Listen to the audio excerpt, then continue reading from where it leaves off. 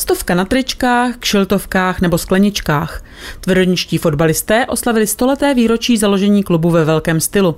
Uspořádali turnaj, kterého se zúčastnili týmy nejen z Tvrdonic, ale také mužstvo Podluží, Lanžota, Hodonína, Kostic a velkým vyvrcholením odpoledního programu byl zápas mezi A týmem Tvrdonic a starou gardou pražské Sparty. Obec Tvrdonice oslavuje 100 let vzniku fotbalu, nebo od vzniku fotbalu.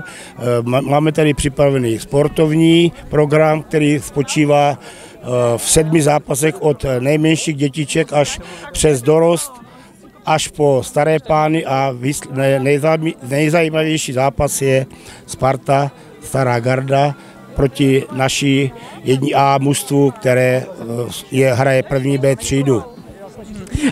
Už jste se s nimi někdy utkali? Ne, v mé paměti, co mám, tak jsme se s nimi ještě nikdy nepotkali. A jak si myslíte, že ten zápas dopadne? Ten zápas by měl vyhrát Sokol Tvrdonice, protože je hodně mladší, sice méně zkušenější, ale věřím v jejich mládí a rychlost. Diváci se skutečně bavili. Na soupisce staré gardy Sparty nechyběli ani hráči jako Josef Jarolím, Luděk Stracený, Libor Došek nebo hrušťan Vladimír Malár. Sparťané si před zápasem na vítězství věřili.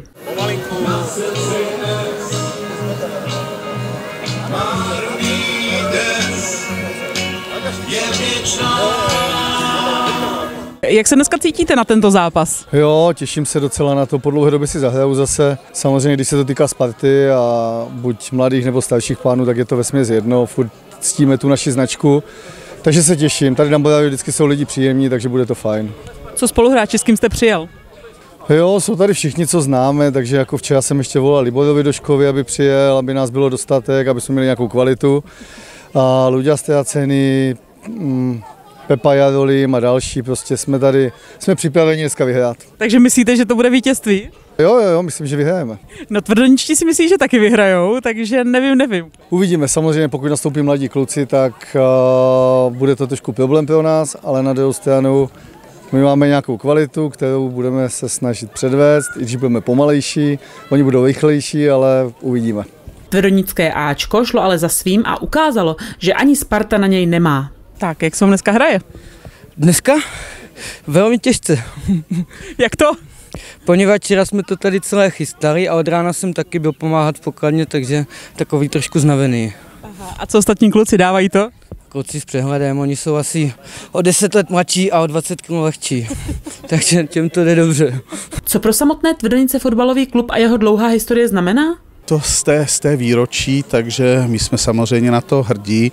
Je to vidět, že tady vyrostla spousta generací a samozřejmě radost nám dělá mládež, že pořád ten sport v těch dětech je, takže tak, jak to předávali naši rodiče, prarodiče, tak pořád to funguje dál, takže dneska jsme slavili 100 let knihovny, slavíme i 100 let fotbalu, takže kultura se sportem se prolíná v obci.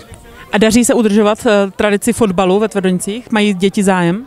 Samozřejmě je spousta jiných zájmových kroužků a samozřejmě radost nám nedělá ta elektronika, když ty děti se věnují možná víc počítačovým hrám, takže ten zájem je, samozřejmě kdyby byl větší, byli bychom radši. Je to jak na ostatních obcích, že jsou spojené děti z vícero obcí, ale zatím se to daří nějakým způsobem držet a vidíme to i na tom, že děti hrají i v těch potom vyšších soutěžích, takže zatím ty výsledky jsou, takže jsme za to rádi. A proč si Tvrdoničtí vybrali za hlavního soupeře právě starou gardu Sparty?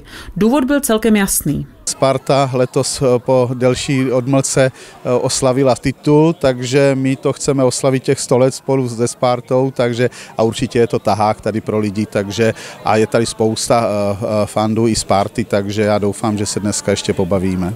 Samotné fotbalové zápasy ale nebyly tím jediným, co návštěvníky na tvrdonické hřiště přilákalo. Kromě spousty stánků s občerstvením a upomínkovými předměty se děti vyřádily v zorbingových koulích, mohli si zastřílet míčem na obří terč a večer už na všechny čekalo slavnostní zakončení oslav v podobě 2 koncertů. Další program bude následovat v areálu národopisném našem. Zahraje nám, bude to takzvaný dvojkoncert, kde první kapela vystoupí Albent Brno a druhá kapela Crazon Memorial. Přestože se Tvrdonice, tak jako většina okolních obcí, potýká s nedostatkem fotbalové mládeže a děti tak trénují ve společném klubu FKM Podluží, snaží se vedení klubu nevěšet hlavu. Aktivních hráčů máme kolem 18, členská základna je kolem 150, snažíme se, děti máme společně s okolními obcemi, protože těch dětí je daleko méně, než bývalo za našich mladých čas, takže snažíme se to nějak dělat tak, jak to jde a je to čím dál náročnější. Jak si myslíte, že to bude vypadat v té další stovce? No, napravdu další stovky ještě chvilku vydržíme a pak už to bude opravdu vůle boží a dalších nových funkcionářů a hráčů. Přání hlavního trenéra klubu do dalších let je proto jasné.